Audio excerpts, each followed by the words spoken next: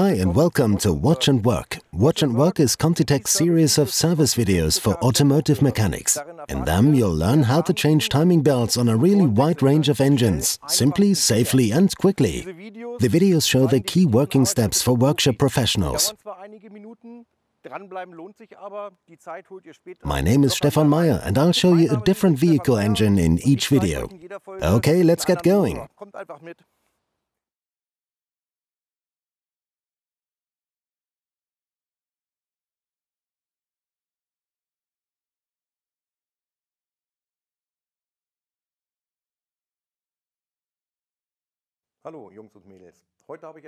Well, today I've got something new for you. So far we've dealt with engines using timing belts.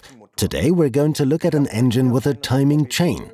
I have here a VW Polo 9N, a 3-cylinder 1.2-liter engine delivering 40 kilowatt, engine code BMD, from the 2005 model year. We require our chain kit TC1.2l 40kw for this.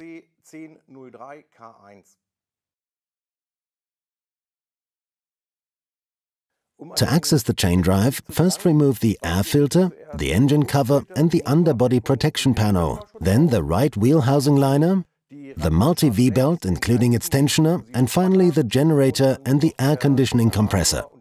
Lines can be left attached to the air conditioning compressor.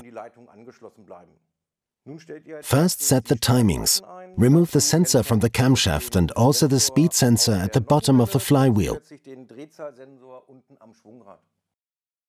First, keep turning the crankshaft slowly in the direction of engine rotation until you can see a small groove at the top of the camshaft, which is where our tool is then inserted. It should slide easily in. Insert the second locking tool at the bottom of the flywheel in place of the speed sensor.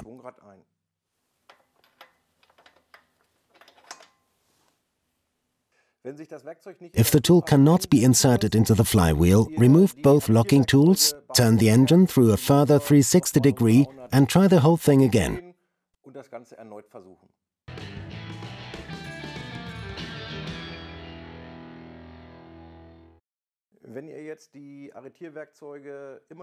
If you still can't insert the locking tools, you have to reset the timings. The customer most probably came to you because of a warning lamp. You then checked the fault code and found it to be an implausible camshaft signal. The two sensor signals no longer correspond because of chain stretch, resulting in this fault.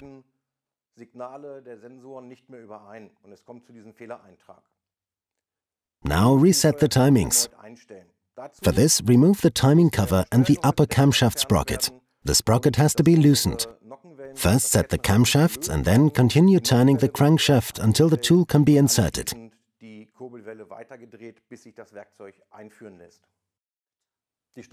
The timings are now correct. Time to get serious with the chain. First remove the crankshaft sprocket, the oil pan and then the timing cover. The chain drive is exposed. Remove the chain for the oil pump drive. Before that, remove the tensioner. Simply pull the sprocket off here at the top and let the chain hang.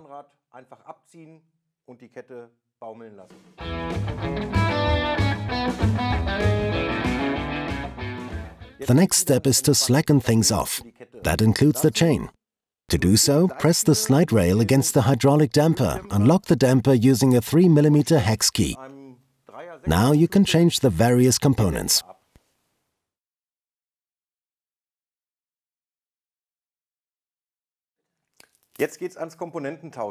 Get rid of the old stuff and fit the new parts from our timing chain kits. Use a new bolt for the new camshaft sprocket, tightening it to 20 newtons plus 90 degrees. The new components from the kit have now been fitted. Next, tension the chain.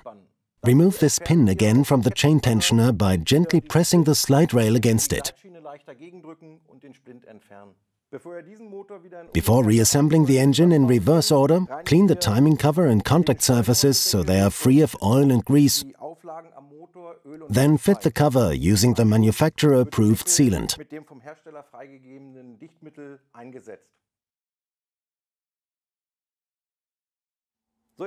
Okay, almost done. You now just have to check everything has been reassembled. Follow the manufacturer's specification, particularly when it comes to the torques. Don't forget our quality mark. Place the change sticker in a clearly visible location in the engine compartment, so the customer sees that you've installed quality.